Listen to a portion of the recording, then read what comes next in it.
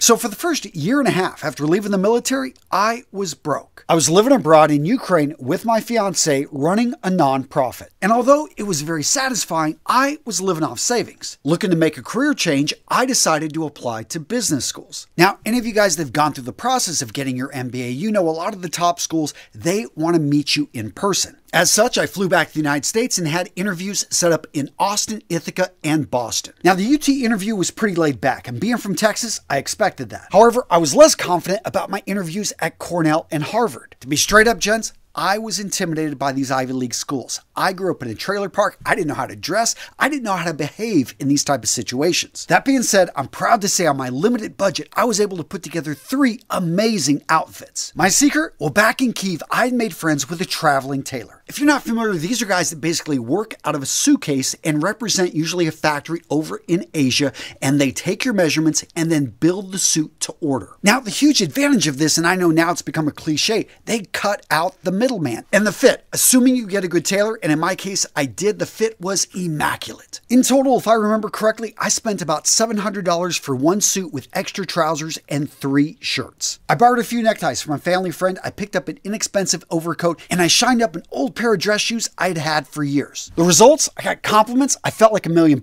I was confident. And then I was promptly rejected by Harvard and waitlisted by Cornell. Hey, what can I say? Your boy tried, right? And gents, the reason I'm telling you all this, I want you to know that you do not need money to have style. Now, to be clear, it definitely helps when you got the money, but style, gentlemen, is so much more. So first up, let's talk about one of the most important levers that doesn't cost money, but it does cost time, and that is your style knowledge. Now, I didn't realize it at the time, but my 5-year stint in the Marine Corps had actually given me a deep knowledge of the importance of a uniform and the importance of fit. Now, as anyone who has served or has been a first responder can tell you, one of the most interesting things that happens when you put on a uniform is how it actually changes the way you see yourself. Now, this phenomenon, the idea that you can wear a piece of clothing and it affects not only the way you feel, but how you perform, is called enclothed cognition. Literally, what you wear affects how you see yourself and how you act throughout the day. Now, the reason I'm telling you this, hopefully it's obvious, if you want to be perceived as a professional, if you want to act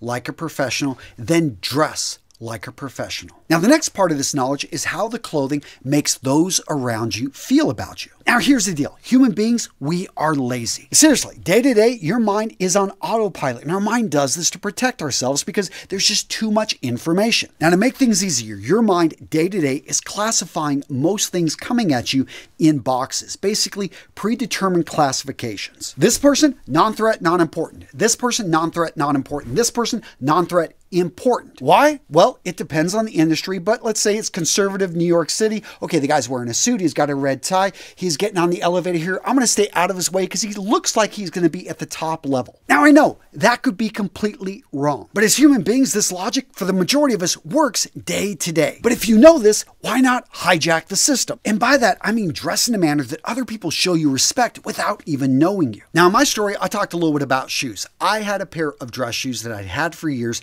and I got them shined, polished up, and they looked good and they fit well. Now, the reality is a good pair of shoes can make or break an outfit. The reason for this is that shoes historically are an item that other people look to be able to measure them up, and it's an endpoint. Whenever you're looking somebody up and down, you spend a little bit more time on the feet, and of course, your eyes eventually rest on the face. Now, gents, if you're in the market for a new pair of shoes, but you're on a tight budget, you need to check out today's sponsor, Bruno Marc. Now, gents, I've talked about Bruno Marc before, and what I love about them is their timeless appeal. I love the fact that they are a low price shoe. Maybe you are on a limited budget, you want to try a new style. And gents, this is the best deal of the year. So make sure you head over to Bruno Marc and get this exclusive pre-Black Friday offer. This is only available for a limited time, so make sure you take advantage of this amazing deal before the offer expires. Now, I know most of this video I've talked a little bit more about formal style, but when it comes to casual style, yeah, you want to level it up. And gents, really quick, I want to give you a quick update on these mesh Oxfords, these sneakers right here, I wore these throughout the summer and absolutely loved them. Now I understand why these shoes are some of their best sellers, because they're just great for everyday wear. That being said, if you're looking for a winter boot, especially one that's going to be water resistant, you want to check out their men's water repellent winter combat boots. And again, for those of you guys looking for a non-leather boot that's going to be weather resistant,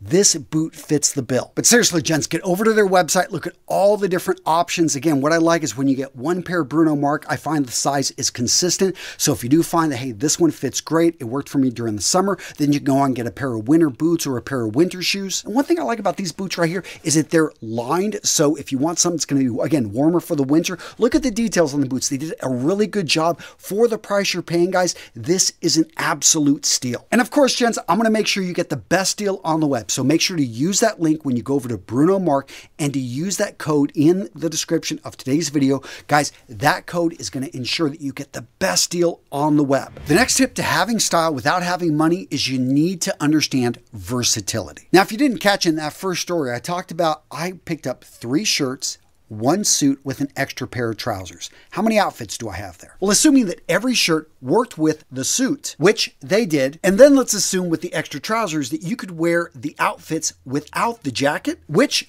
I could. Well, the total outfits right there is 6, not counting the different outfits I could change up if I brought in a variety of ties and maybe even a sports jacket. And in my situation, they were 3 different interviews in 3 different cities with 3 different people, so I could have worn the same thing. In any case, I wanted options, and that's what happens when you buy clothing with versatility. When everything matches, you have what's known as an interchangeable wardrobe. If the clothing you have in your interchangeable wardrobe can all mix and match, then it's a multiplication problem. With the final number, in this case, 16 pieces of clothing giving me 256 total outfits. The next key to having style without money, and this one is perhaps the hardest for a lot of us guys, I know it was for me, and that is be open to feedback. In order for your style to get better, you have to be open to change, and sometimes listening to other people and their opinions. Now, I'm just speaking for myself here, but I can be very pig-headed. I like to think I'm really smart, and the way I've been doing things, yeah, this is right. Case in point, from the age of 16 to about 26, I thought that I was an extra large in my sizing. I mean, at this point, I was 5'9", 165 pounds. I don't know why I thought this size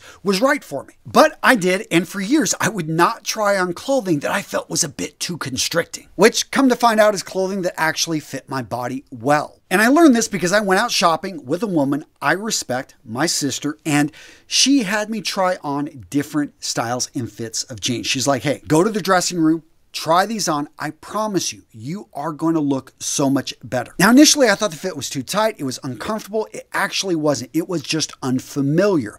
The comfort, I mean, I had room in these jeans, and I naturally wore a 32. And again, I didn't go slim or skinny here. I just simply went with a regular fit versus a loose fit.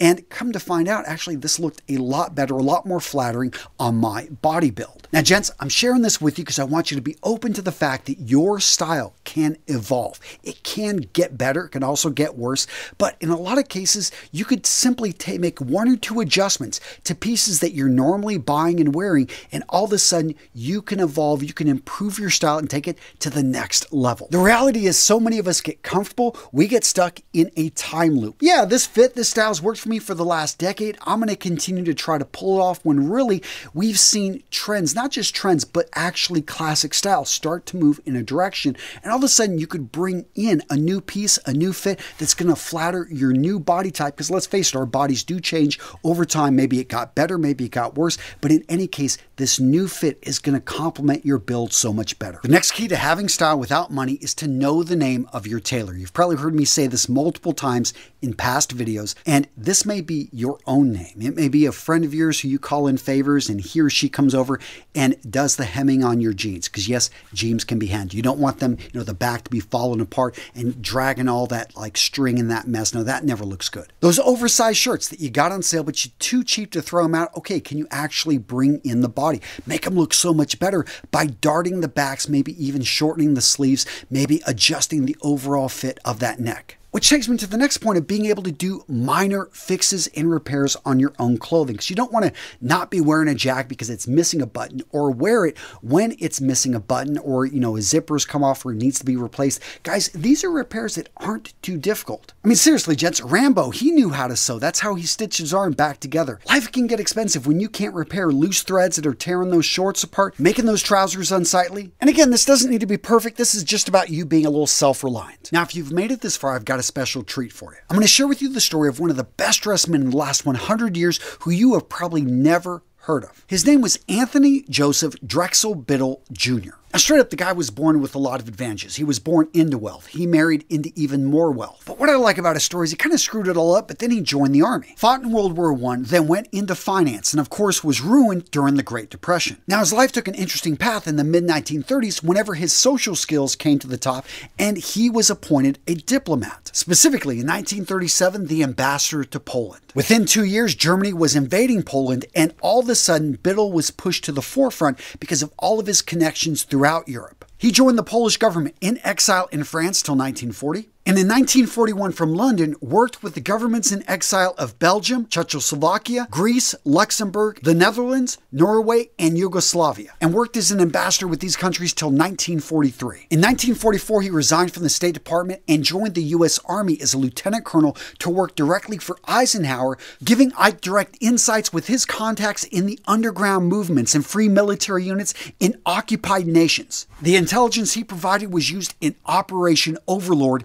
the invasion of France. After the war, he continued on with Eisenhower's staff, helping with the reconstruction of Europe. Now, performing all of these duties, Biddle always looked good. Tony, as he was affectionately known, always wore a suit, always had the cut on, and the guy was just known for his style. But he had a secret. You see, Tony Biddle only owned 7 suits. In fact, when they cleared out his belongings when he passed away, people were amazed at how Spartan of a life the guy apparently lived. Yet this was a guy known for his style, appearing on the cover of Life magazine in 1943. His wide lapels and thin tie combination had him pushing the envelopes of fashion at a time when people weren't supposed to be thinking about this stuff. Gents, the reason I'm telling you this, you don't have to spend a lot of money. You don't have to own a lot of clothing to be a well-dressed man, to have style. Gents, your wallet does not define your style. Your choices in life do. And speaking of choices, what video to watch next? Well, gentlemen, I've got you covered with a great video. Boom, right here. Oh yeah, check it out. Boom, right there. Oh yeah, check it out. Good video.